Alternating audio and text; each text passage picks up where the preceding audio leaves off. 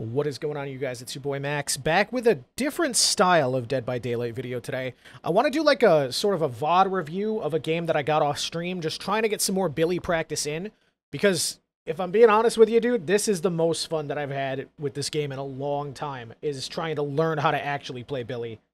I made a community post a while back asking what you guys thought about him, if you thought he was fun, if you thought he was too hard to play, and a couple of people actually like sounded off. They're like, yo, I'm a Billy main, and I feel like I could learn a lot from you guys. So if there's any Billy mains watching this that could give me some tips in the comments down below, please do. I know he takes a lot of practice to get used to and a lot of like muscle memory, but I'm still loving him. No matter how hard he is, still, I love him. So the match that I'm going to go over with you is offline. Like I said, I played it off stream, and it was against a Twitch squad, which I think was a squad based on the way that they were playing. We'll see in the VOD. I'll just cut into the lobby here and we'll talk about my decision making. So I'm pretty set on my build that I like on Billy. I feel like Shadowborn is a crutch, but it makes him feel so much better, honestly. So take it or leave it, whatever. I like Eruption just because I have so much good map traversal to be able to kick gens and stuff. And then, of course, you know I love my Nowhere to Hide. It works so well with Eruption as well. Hopefully catch somebody lurking near a gen that I just kicked. Get a nice little back rev. However, I do see the 2 flashlights, the 3 TTVs in the lobby. I'm assuming they're playing together, and I'm assuming they're going to be all over me. So I'm actually going to swap something like Barbecue, which is a little further range. Good for my map traversal, not really good for people assailing me with flashlights. What I want to do is try to use the new Xenomorph perk, Ultimate Weapon, to make people scream before I pick somebody up. All I gotta do is open a locker. So that's the goal here. That's the only thing that I swapped was Barbecue for Ultimate Weapon. I think it'll work a little bit better with close quarters, as it's going to be. So we'll hop right into the match here. We don't have any weird offerings. Unfortunately, I did get Swamp, which I hate, but let's just jump right into the match. Alright, so here we go. My first priority is to get Ultimate Weapon activated. There is some lockers directly in front of me, which is great. The game plan is to set that up and then cruise, and if we get somebody in our terror radius, they will scream and show me where they are. Perfect. So here we go. I'm going to go across the map, see where they are. We do get a scream on main. We get a lot of screams on main, actually, but those boxes, dude. I couldn't turn around them in time. They blend in too much. I chalk it up to Swamp being Swamp, dude. So I do hear a chest open here. Kate actually pops out, and I'm going to M1 her because I don't want to try to rev and get her caught in these windows here because I'm just asking for it there. I'm going to try to swing through the pallet, but she sees me coming. Unfortunate, but what can you do? I'm going to break the pallet here with the chainsaw. And then we're going to go after Kate. I can see her little halo thing behind the window there. I tried to go around it, but I get head-oned. So that's my first inclination that these guys are playing together. And that boon that just went up, she has no more scratch marks. That's Shadow Step. Alright, so we got a couple of things to worry about. Shadow Step is somewhere here, so I'm going to abandon her because I don't think I can chase her and get her. I'm going to look for Shadow Step. But Kate is just here for some reason, so I'm going to take that advantage while I can see her. And I almost get flashed by Thalita. She misses, and she takes a damage. Now, I was going up here to put her further away from the entire squad, like in the corner of the map. I wanted Barbecue Valley. I think that's what I'm doing. I'm looking around for Barbecue. I forgot that I don't have it. So what I'm going to do is I'm going to reproc Ultimate Weapon because I know Thalita's around here with that flashlight. And I think this is Dwight on this gen. We're going to cruise for him. Let's see if we can hit him.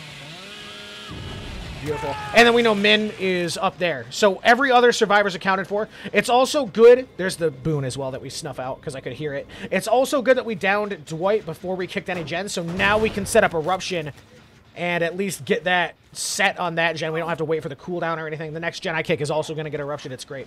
So Delita's here, and I see Min off in the distance. The pink bunny hoodie. Girl, you got to wear some camo. I don't know. So, again, I'm keeping all the survivors accounted for. I know Min and Kate are up here. Kate runs directly into me for the unhook. I'm going to give her a deep wound, and then she's going to trade for it anyway. So, I know Dwight has that flashlight, and I'm going to try to chase him away or deep wound him. I think he got far enough away. This is really risky, actually. This is so close. I'm just mashing space, hoping that I get it before the blind, and I do. So, I know he's still over here because he was on my side to try to blind me. So, we're going to stick on him. Because that flashlight's... I tried to rev my saw there. The flashlight's going to be a pain in the ass. I try to bait the pallet by looking up, make it look like I'm going to swing, and it works. I get the free pallet break there. And I know that they just unhooked over here, so we're going to cruise. See if we can hit Thalita coming around the tree. Does not work, but I'm very, very, very close to her. She doesn't have a way inside the bottom of this yet, so we're good to go right here. She does not make this pallet. She tries to go in the locker. She doesn't get it. I could have been more careful because actually Dwight is here with the flashlight. And he's got the pallet there. He's going to drop that for me for free, though, because I almost went into it. And then I'm waiting for him to drop down right here. I'm listening for Dwight to drop, but he doesn't do it. He's just going to stay up there. So I want to try to bait him to drop, and then I'll just get him. But he's not going to do it. So Kate's still here, too. Again, we're keeping all the survivors accounted for. I want to see where Dwight exactly is. So I'm using ultimate weapon right now. Every survivor is in my terror radius right now because we got 3 screams. These windows are... I shouldn't be doing that. Yeah, we rev the saw to break it. And I see Min in her pink hoodie. That's not even the hoodie. That's the Bing Bong from Pixar's Inside Out.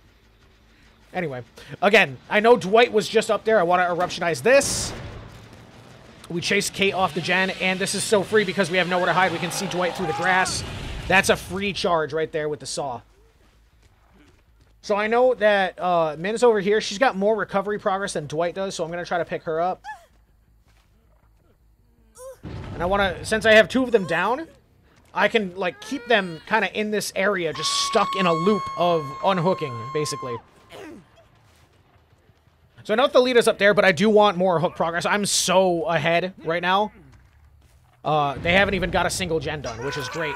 Eruption just ran out, so I'm going to go back over here and reproc this because I know that it had the most progress. But Thalita does get caught in a bad spot right there with the saw, and they didn't even tap the gen anyway, so... Perfect, perfect, perfect. I know Dwight's on the hook, so I don't have to worry about his flashlight. And I think this is the closest hook. It's far enough away from Dwight where it's, like, separating them more anyway. So, as you just saw, Min, she... plot twisted. I'm gonna go back to main to try to look for a locker, but I do get distracted by Dwight getting unhooked. I figure I can hit Kate, and I do. I did want to try to proc ultimate weapon to find Min plot twisting, but I only got Dwight's scream there. So, I don't know where she is. Dwight's still trying to flash me, so I can know that he's pretty much next to me. So I'm gonna look for him. Where do I see his scratch marks going? Right this way. We're gonna use Billy's speed to catch right up to him. He does turn away, which is good for him. Unfortunately, he's injured, so I can just M1 him. I do want to re-eruptionize this, just to get it regressing, and I do see Min's aura in Nowhere to Hide through the grass. She's healthy. The other Dwight is injured, right? So I can always just M1 him if it comes down to it. I want to try to get the saw on her. She's going to give me that for free, actually. A lot of dudes lately been seeing me rev the saw and just greed the pallet, because they know that they can, like, beat me through it. You know what I mean? So I know she's got this window here. I'm going to try to win the 50-50 with the saw here. I could have revved it a little bit faster and just, like, full committed to one side, which is what I really should have done, but I got it anyway. And I know Dwight is working on that gen because he screamed from Eruption. So that's going to be the next place I go. However, ultimate weapon did just come back off cooldown. So I'm going to go grab that right here because I know that there's lockers right here, which is perfect. Now, the tricky part is going to be how to get back over there, because I know he's there. I should have probably went off the top and went to the right around this tree because I end up hitting this rock anyway, and I feel stupid for it. But I have him. He's injured. I can just smack him. I'm going to let him go, though, just to be a nice guy because he's a streamer. So we go for a couple of nice little 360s. We're just waiting for Min to die on the hook.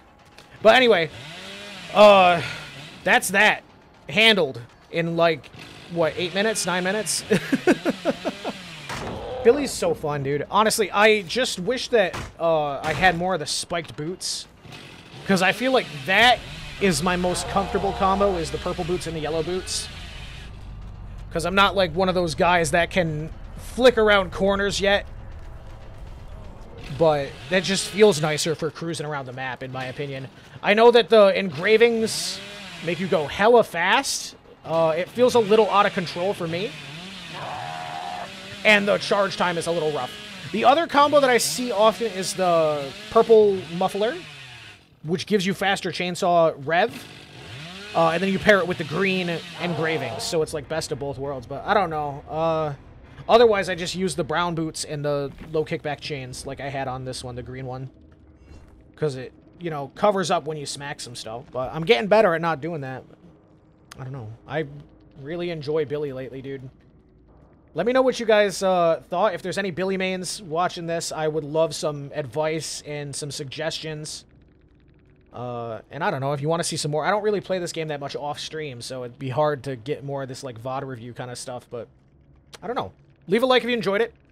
Subscribe if you want some more DBD content. I'll see you guys in the next one. Take care, and peace.